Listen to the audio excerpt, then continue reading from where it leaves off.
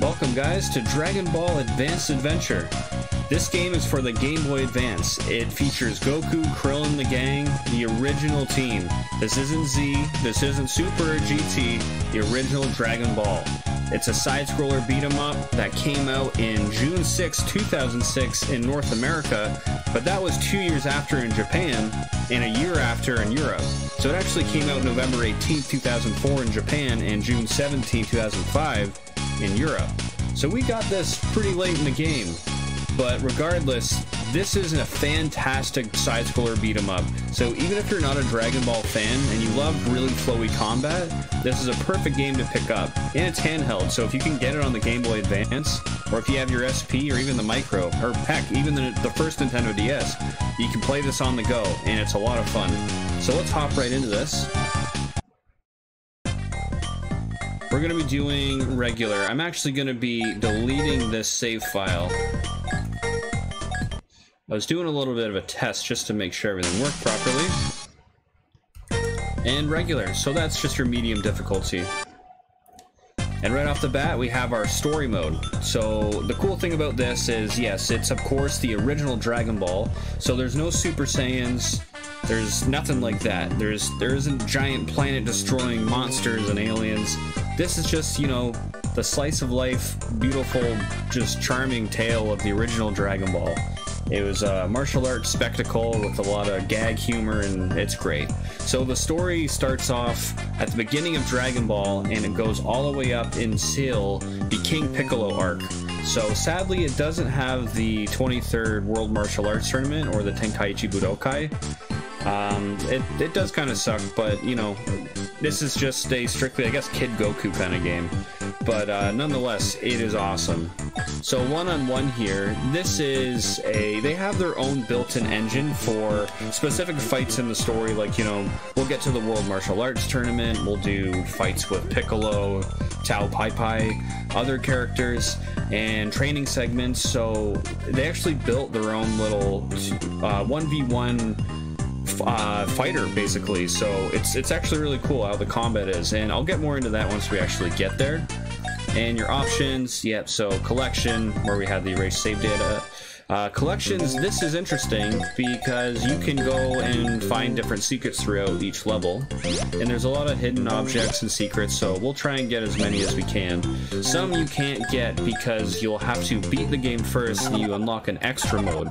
So extra mode will appear in the menu here, and you'll be able to replay the story mode with Krillin actually, and it will allow you to find more hidden objects and fill your treasure chart, which is pretty cool. Link mode, this is pretty self-explanatory. If you were around for the Game Boy days, even I think the original Game Boy had one too, but you know, Color, Advance, all that, used to have a link cable that you would attach one end to your Game Boy, the other end to the other Game Boy, and you could play. You could trade. Most people use it for trading Pokemon, but you could also use it to fight each other in this game. There wasn't a co-op option here. I think that would have been cool, but I don't know if that's too taxing on the Game Boy Advance.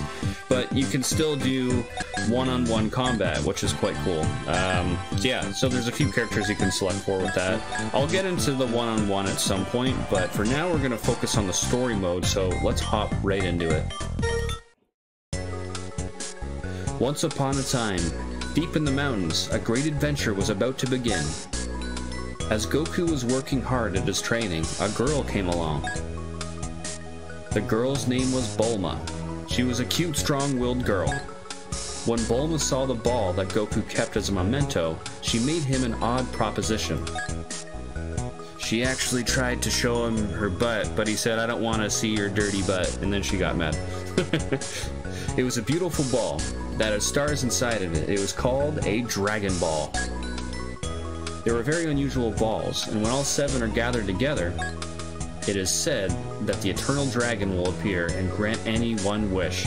So still only one wish at this point with Shenron or Shenlong, whatever you want to call him.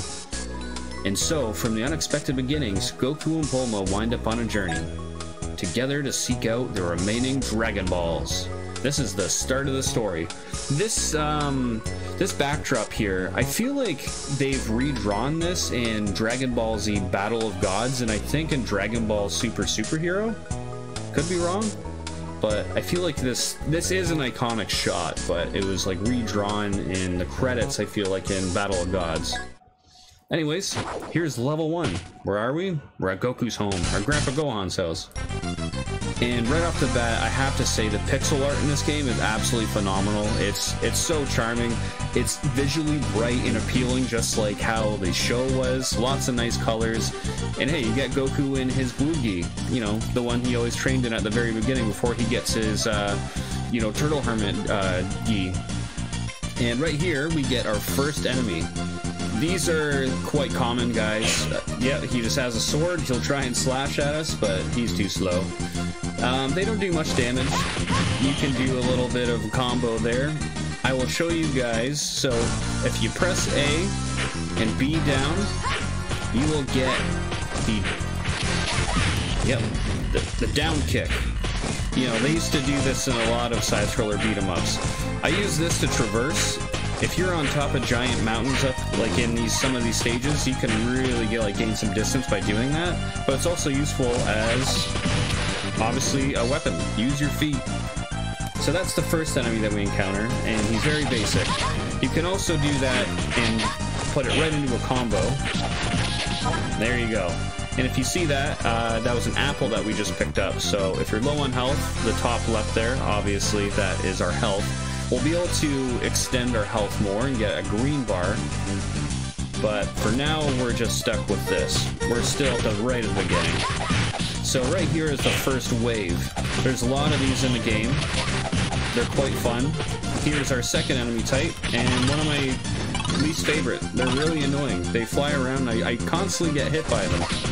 And here is our third enemy type. They're just like these brutes, or pigs, warthogs, whatever you want to call them, but they have something different with them. See, right there. Do it again. Yes. So up B, you're able to use a Yoibo. Yoibo. I've been trying to practice to say that. You can use the power ball, I'll just say that, to deflect gunshot blasts. And it's very useful in those wave modes, because if you're attacking somebody on the left or the right screen, you'll get like a pile of the gunner guys come in, then you can quickly turn around, boom, and then just deflect it back at them, and it can also hit other enemies, which is good. But they're also weaker than these guys, so that's a good thing, I guess. And with those, the pterodactyls, it's just up B. There's our cheeseburger. That just replenishes our health. But yeah, up, oh. Well, I did a down B there. Up B and B. So there you go. 2 hits and it's going to take those guys out. Sometimes they kind of get a little finicky and they get around your moves, but...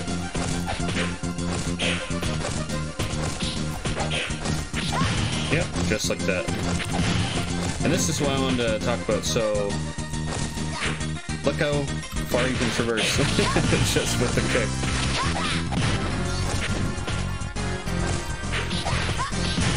Nice. Haha. We got another wave coming up here. Take these guys out quite quick. Boom. There's your other attack. Over in B, you'll be able to grab them just like that and launch them, which is quite nice. Alrighty, let's get to the next section. The combat feels very flowy and intuitive. It just, everything you're doing in like your commands, you feel that in the game. So, see that? There's another enemy type, just a little bit weaker, I believe, than these red guys, but they still have those pistols, and you can deflect it right back. So, we got another wave here. Just gotta watch out for the center. This is where... Whoa. He hit me the first time, but the second time it didn't get to me. Anyways, yeah, just watch out for that pit there. Right here is up A. We can use the power pole or the Yoibo. Go get yourself some health there if you need it.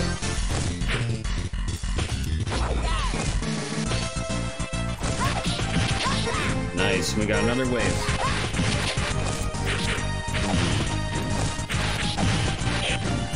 So yeah, you can kind of get creative with these. Here's another enemy type. Yep, they're the same. I believe they have the same health, but they just drop bombs on you, so they're a little annoying if they get over top and you're kind of in like a little battle.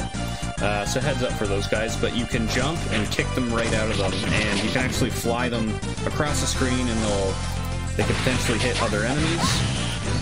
I'll try and do it here.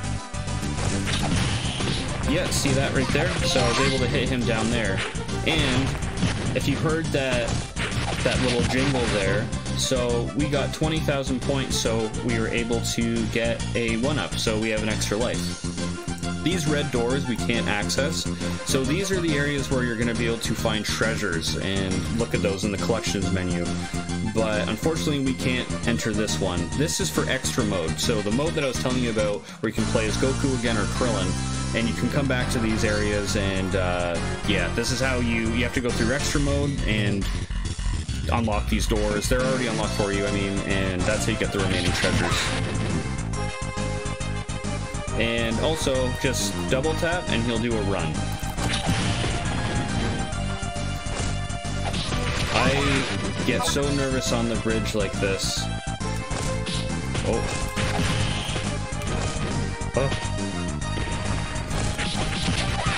So I think there's like when you're recording, there's like a curse where you do really good when you're not recording, and then when you record, you're like, oh, I just died and this was miserable.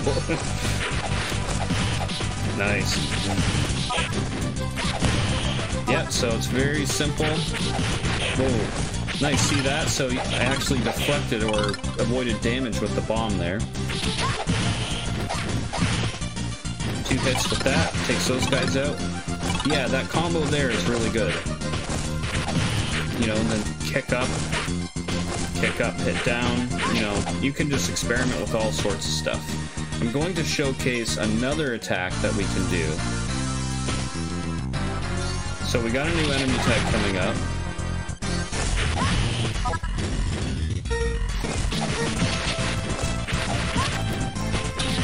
Oh, that would have been hard to get the 2 of them there.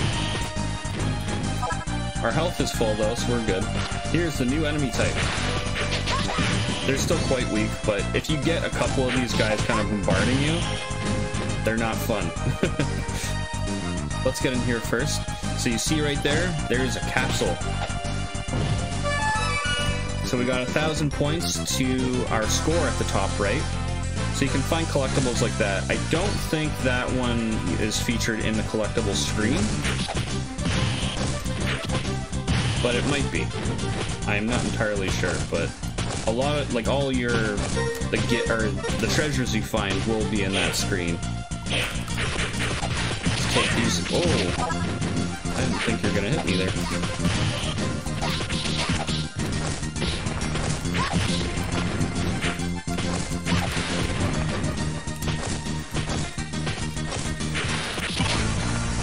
Right up here, you can find yourself a turkey. Look at that.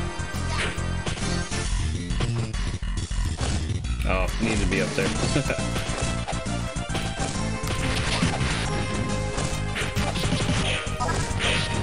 Oh. Yeah, see how flowy it gets? Oh. You'll really pick it up after a couple levels, if not the first, really, and... this is why I hate these guys.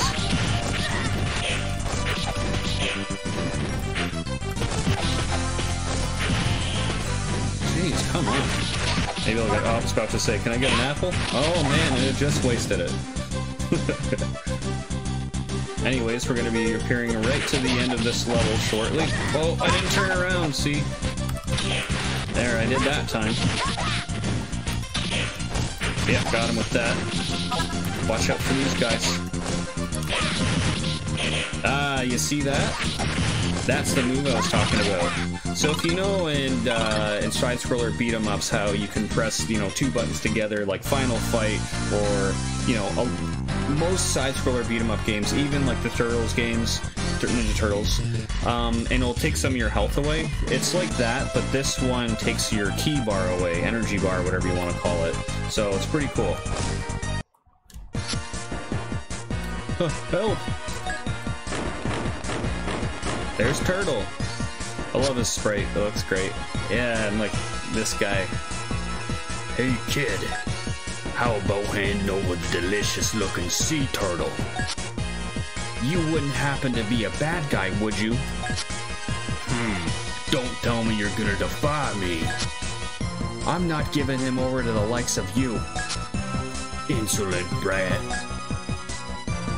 If that's how you want it, I'll eat you first. Here's the first boss we got. Quite easy too. You can just kind of mess around with him. See him when he does that, you can he's really slow, you can get away. He's gonna, he'll block you, and when he starts to glow, there's his heavy attack. See if, yep, here we go. That's his super, or his strongest attack, whatever you want to call it. Oh.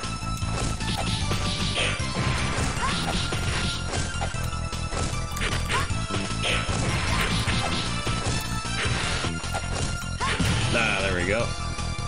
I love the kick. I lost a lot more health than I thought I was going to be. My first little test round, I did quite well. At the request of the rescued turtle, Goku and the others make their way to the sea. As Goku marvels at seeing the sea for the first time, the turtle brings someone else. Look who it is, it's Master Roshi. Hello, good afternoon. I can't do Master Roshi's voice, I just can't. You're the one who saved my turtle, right? Is that more Kami, or... Old timer, who are you? I'm Master Roshi. To thank you for going to so much trouble, I've got a nifty present to give you. Come here, flying Nimbus. I don't know, I can't do it. But look what it is, it's the flying Nimbus, or the Kintoan. Huh? You're giving me this? Thanks. Ah, what's that hanging from your neck? What? You mean this ball here? No doubt about it, that's a Dragon Ball. It's pretty lucky. Ah, you're right, yahoo! Please, let me have that Dragon Ball, okay? Why not? It's on the house, take it with you. How lucky. Thanks, I got it. I got it! We got another Dragon Ball. If you actually know, or read or watched the show, or, you know, read the manga, you know that it wasn't that easy for Bulma and Goku to get that Dragon Ball. Bulma had to indeed do some nasty stuff, because Master Roshi's perverted. Nasty as in she had to flash him. It's just Dragon Ball back then, you know, that stuff was wild. And so Goku and Bulma tamed the flying Nimbus and a Dragon Ball. They then went off to their next destination. Obtained collection item, Flying Nimbus. There we go, there's our first collection item. Now you can have sky battles with Goku. Yep, so we got the Flying Nimbus, and the next level will actually be, it'll showcase a sky battle, which is quite cool.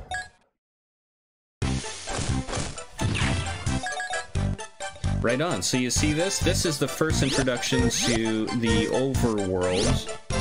So you can actually replay levels if you want, and, you know, if you want to go back and do that, sure, go for it. Or if you want to read the cutscene at Kame House, then you can redo that. But right up here is Oolong's village, so this is what happens next in the story. But until then, I'm going to leave it off at this part. The next episode will hop right into Oolong's village, and that will showcase the first instance of a sky battle. They're pretty cool, so you're going to want to check it out. But until then, guys, peace out. This is Dragon Ball Advanced Adventure.